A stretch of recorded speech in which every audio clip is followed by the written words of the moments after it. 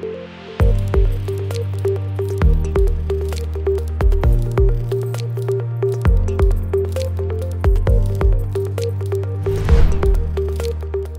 everyone, welcome to another episode of the Slice of Healthcare podcast. I'm your host, Jared Taylor. Joining me today is Robbins Schrader, the CEO and co-founder at SafeRide Health. Robbins, how are you today? Good, thanks. Nice to meet you. Nice to meet you as well. Excited to kick off the conversation. We usually like to just dive right into it. So if you could tell the audience a little bit about your background, then we can talk a little bit about SafeRide Health. Sure.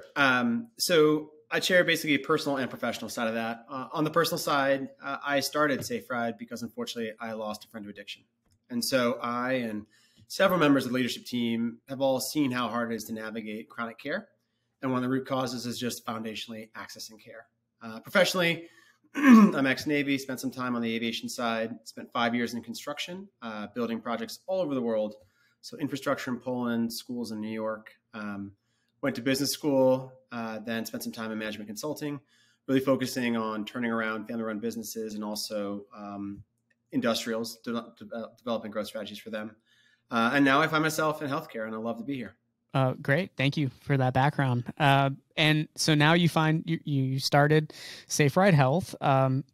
Let's assume this isn't the case, but let's assume no one's heard of SafeRide Health. Give us the basic intro about the company, and then kind of dive more into the details for even people that have heard about you and want to learn more. Yeah, thanks. So I liken SafeRide to effectively the Amazon of healthcare, but instead of moving packages, we move people, and that's particularly important for the nation's underserved and folks who are also aging into plans. So think Medicare Advantage, Managed Medicaid, and this is one of those examples where all sides are aligned. What we do is create the technology, the network, and the services to help members seamlessly access care. And for us, that's typically the 5% of a plan's enrollment that drives 70% of their total cost. So think dialysis, wound care, chemotherapy, oncology, and then behavioral health. And so for us, we're totally aligned with our clients who bear full risk on these lives of helping these members access care and live happier and healthier lives. And that's what we do. And we've been doing it all across the country and look forward to doing it more.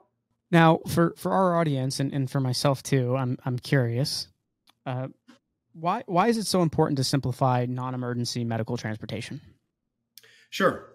So this is an old line industry that in a fee-for-service landscape was used to taking thousands of calls and funneling it into a call center and having this very monolithic, non-member centric experience. And the outcome of that was the nation's underserved just didn't show up to dialysis, wound care, and chemotherapy.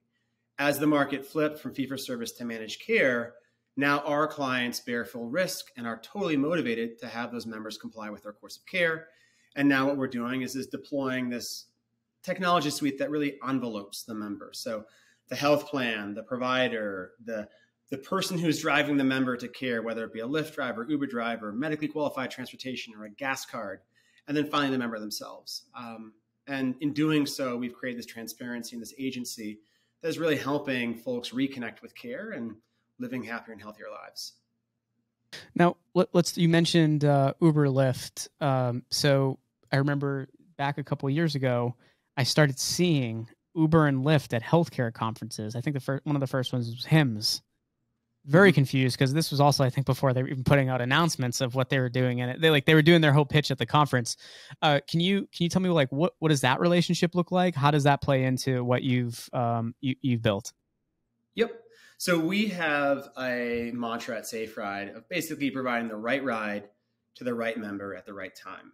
And so when we think about that, we use a lot of data to understand the member's acuity, where they are in their care journey, and also what their familiarity is with different modes of transport, whether it be, hey, I live 50 feet from a bus stop, to, I know Lyft and Uber, or this is the first time I've ever experienced rideshare, to, I just broke my leg and I really need to go in a wheelchair van to my next appointment. And so we think about deploying all modes at our disposal to solve the singular problem of helping a member access care. And both are terrific partners and part of a broader solution in the market. I like the relationship there. I like that it's not, one and not the other. you're solving a core problem, and you're also, along with building what you needed to, you're also working with and partnering with the organizations that help you solve that problem. So that's super interesting. In terms, you were mentioning about how why non-emergency medical transportation is important. Let's talk a little bit, and you mentioned it a second ago, but let's dive more into it. How does that improve patient outcomes, simplifying that process? Yeah, I mean, there's a couple statistics that I always find shocking. The first is that upwards of 4 million appointments are missed a year, and unfortunately, these are the appointments that really matter. So again, dialysis, wound care, chemotherapy, behavioral health. The nightmare scenario for our clients is a member calls up their provider and says, "Hey, you know what? I'm going to go Monday and Wednesday, but on Friday, my son picked up a shift at Walmart, so it's okay. I'll just make it through the weekend." And that's when the alarm bells go off, because we know that by Sunday night, that member may be in the hospital with fluid buildup. Awful for the member, awful for the plan, and just a bad experience all around. And so what we are doing, again, is taking all the friction out of the system to deploy these really lightweight interventions that play into the broader theme of SDOH to help these folks live happier and healthier lives. And in terms of, I think I'm going to see you at one of the conferences coming up. I think it was HLTH, which will be cool. Let's talk a little bit about what's next for SafeRide. Yeah. So we're really excited. One of the things we've done is we've disrupted the legacy call center model and now created the technology to empower our clients to engage members directly. So in that journey of member calls up care coordinator and says, "Hey, I'm not going to make it." Old world was hang up and call this broker, and you'll go through an IVR, and 45 minutes later, maybe you get a ride, and then maybe that ride shows up. Now it's click a button, all the same data points pass through our system, and a ride is booked in 30 seconds or less. And so we see this as a really novel innovation that's going to help the entire care continuum engage their membership more closely. So we're really excited about that. The other thing is data. We run millions of rides a year now, and every ride helps us learn more about the member, the provider, the zip code, and the market we serve. And so our algorithms are just getting smarter and smarter and smarter. And so we're really excited to see what comes next. I like it. You're going to have to do something really creative for April Fool's Day, by the way. Like say that like you integrated like what's those like chariots into your process, where if you want, you can also link up with a chariot to get where you want to go. Something like mess with, get people like, what the heck are they doing there? No, I'm just messing. You can tell I've had too much coffee today, can't you, Robbins?